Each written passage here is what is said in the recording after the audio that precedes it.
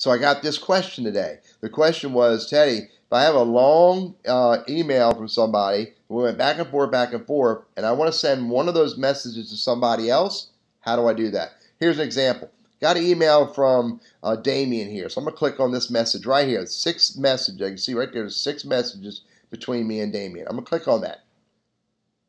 It opens up. You can see that this is the first message. Here's a response, and here's my last response to him. But there's 3 messages in the middle here. So I'm going to click right here and open those up. And let's say I want to forward this message right here.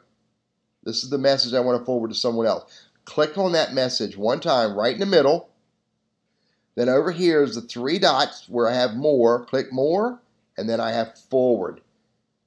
And now it opens that message up, and I can forward this message to somebody else. I'm going to forward it to this guy. I can type whatever I want. Hey, here is the info. And then I can hit send. Now, if I want to, I can go down here and I can delete out stuff if I want to. Whatever I want to do once I get done writing this message, and then I can hit send.